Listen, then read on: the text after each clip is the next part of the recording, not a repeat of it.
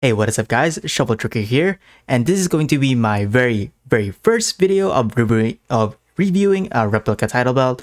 So expect things very unscripted, and I'm gonna be stutter a lot because I haven't practiced English speech yet. So yeah. Unfortunately, I was going to do a unwrapping or unboxing video as well, but unfortunately for some reason the video got corrupted because there are three lags in the video. There are three instances that there's a lag in the video, so it got corrupted for something. But yeah, I was going to do a unboxing video, but video's corrupted, so I have no choice but to do this. So let's get right into it and let's see the Intercontinental replica title belt. And here it is. Oh, almost dropped it. Jesus Christ. Anyway, here we go.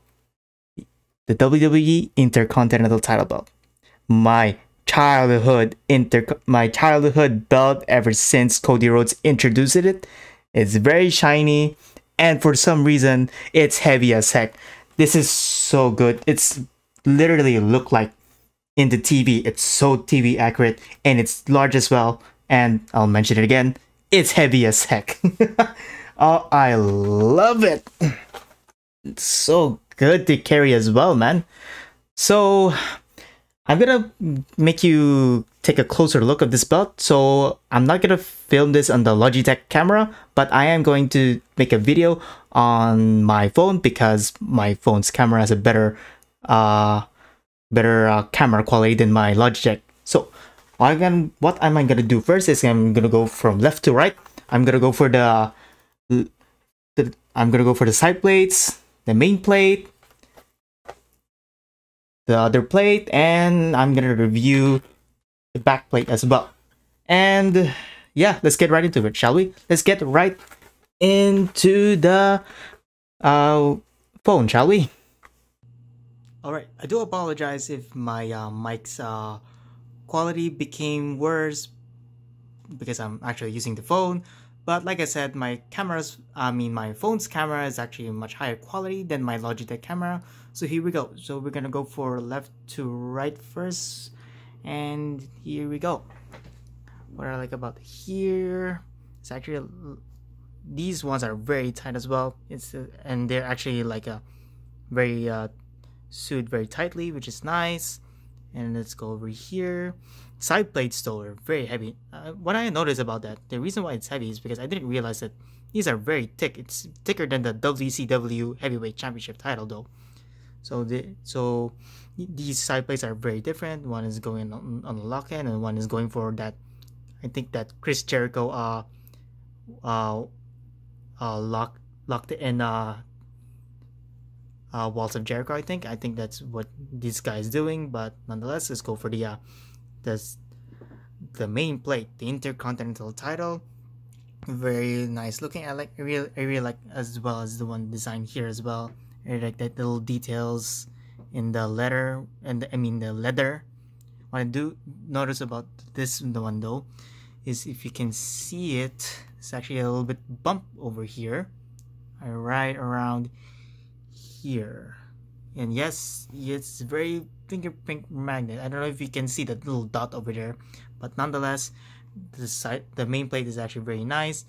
No scratches, nothing at all. And yeah, very shiny.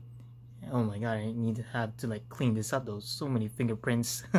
Alright, right side of the plate, same as the left side one, but the only difference here is this thing right here is the WWE logo, which says Intercontinental. And this one as well is very thick as well, and it's curved as well, and it's enough as well. It's very tight, very shaky, with the shaky sound, which is, I don't mind at all. I think this one is metal as well. I don't know if it's metal or not, but it's very durable as well. Okay, let's go for the back plate over here. All right. See here, this one is a very shaky sound as well, as you can see here, but nonetheless very nice, very nice looking belt, very nice back of the belt as well. And there's the official replica sign over here, and there's nothing special about the back as well. Just wanted to show to you guys. Very nice belt overall. Such a beautiful belt. I don't know what to say other than beautiful belt. Alright, one last thing I wanted to test was the flexibility test.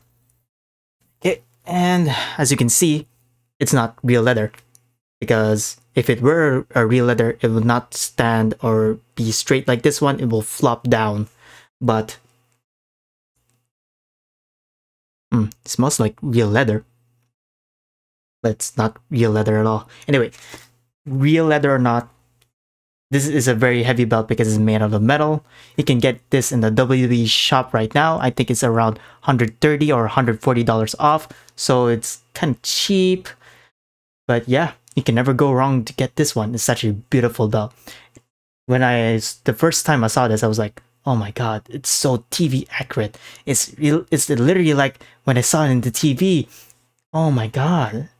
It's so, oh my god, so TV accurate. I love it, man.